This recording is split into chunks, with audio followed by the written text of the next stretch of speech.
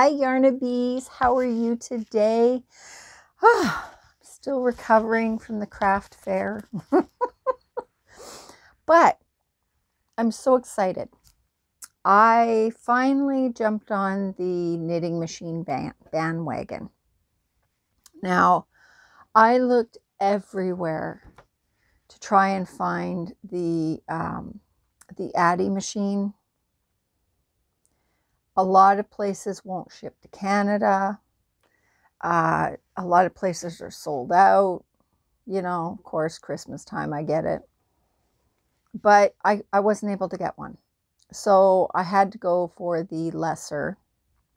I was going to go with the Centro, but again, it was hard getting it here.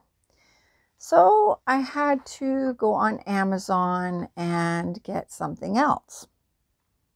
I was kind of reluctant, but I thought, you know what?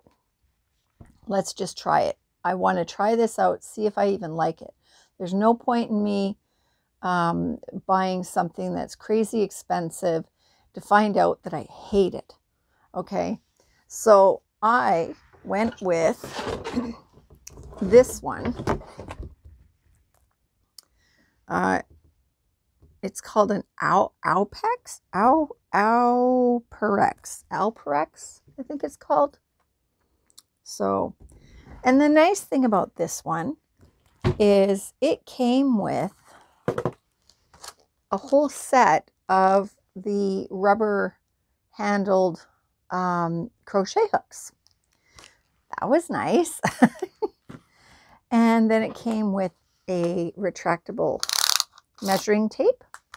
Love these. I'm collecting these.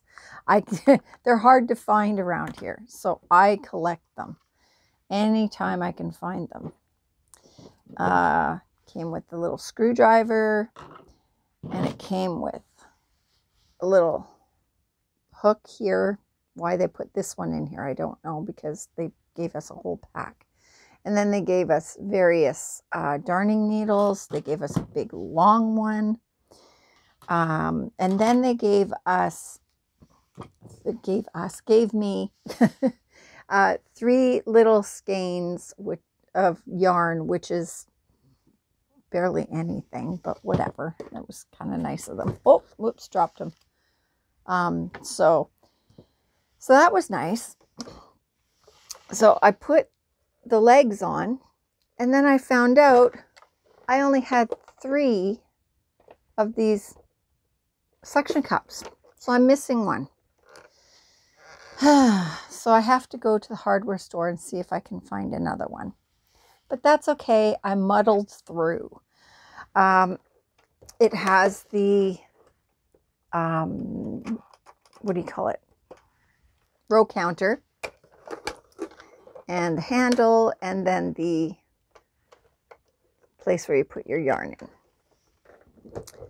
Okay, now a word of caution: make sure that you're on a complete flat surface, nothing that has a porous top on it, any kind of a bump on it, because it just doesn't work. Like the table it's on right now, the suction cups won't work on it because it's kind of got a rough surface to it. So I had to go out into the living room and put it on our glass table. Oh, it was a fiasco, absolute fiasco. But anyways, I had to kind of hold it in place because it didn't have the other suction cup, which made a huge difference. And so it was kind of like using elbows and all this to try and do 135 rows. Oh my gosh, my arm is already like burning.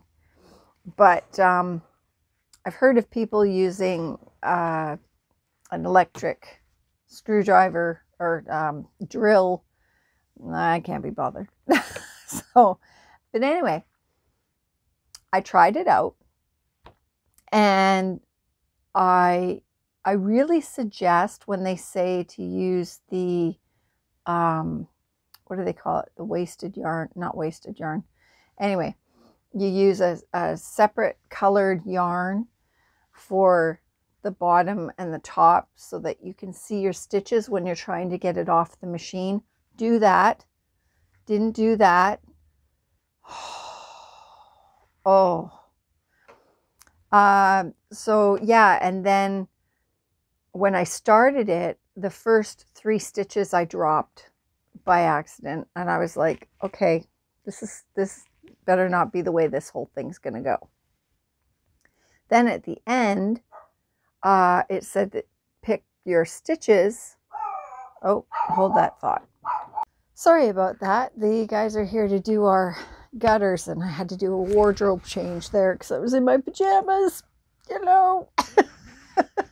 Anyway, so I used the Ogo yarn in red, and I'm telling you this, if you use this, cake it up, because trying to get the yarn off of this is not an easy task when you're trying to use a thing. Hello, hello, hello. Yeah. It's like, I struggled with it, so I said no, I'm gonna cake it up. And so I did that, and it worked so much better. so here's my hat, and I'm actually surprised, for my first time doing it, it wasn't bad. You can see a little bit of a line, like where my tension was. This is underneath the brim, so it's okay, but you can tell that I had a tension issue there, right there. But for my first time, it's not so bad. I also, when I was trying to take it off the Centro, or the knitting machine, I ended up just winding it until the whole thing came off, and then trying to pick up the stitches after was a nightmare. So yeah, definitely do what they say and use that second color, because man, that was a pain in the butt. So once the gutter guys are done, I'm gonna go and see if I can buy another table that is going to actually be good with this. See if I can't find another suction cup, and then I should be golden.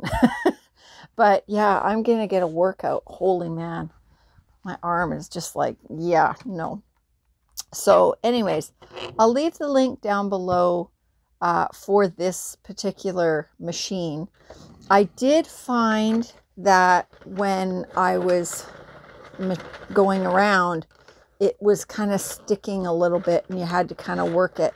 But I think it's just because it's a new machine, and it's not an overly expensive one. So once I get used to this machine, then if I'm still liking it, then I will invest in an Addy. Hopefully, was it Mary Maxim or Hirschner's?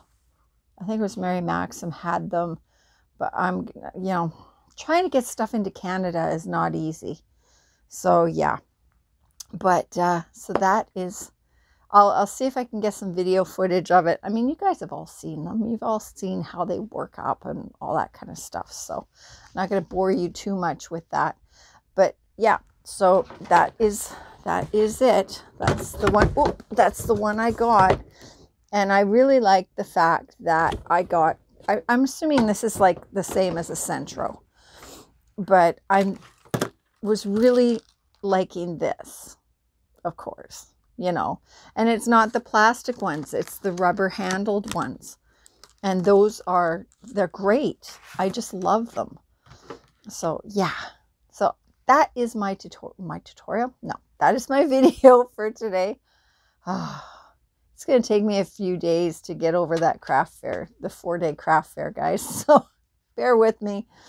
So yeah, if you have any questions, let me know. If you know of any good tutorials on how to use a knitting machine or patterns or anything like that, put a comment down below and let me know what your favorite pattern or tutorial is. Okay, guys, thanks for joining me, and I'll see you in my next video. Bye.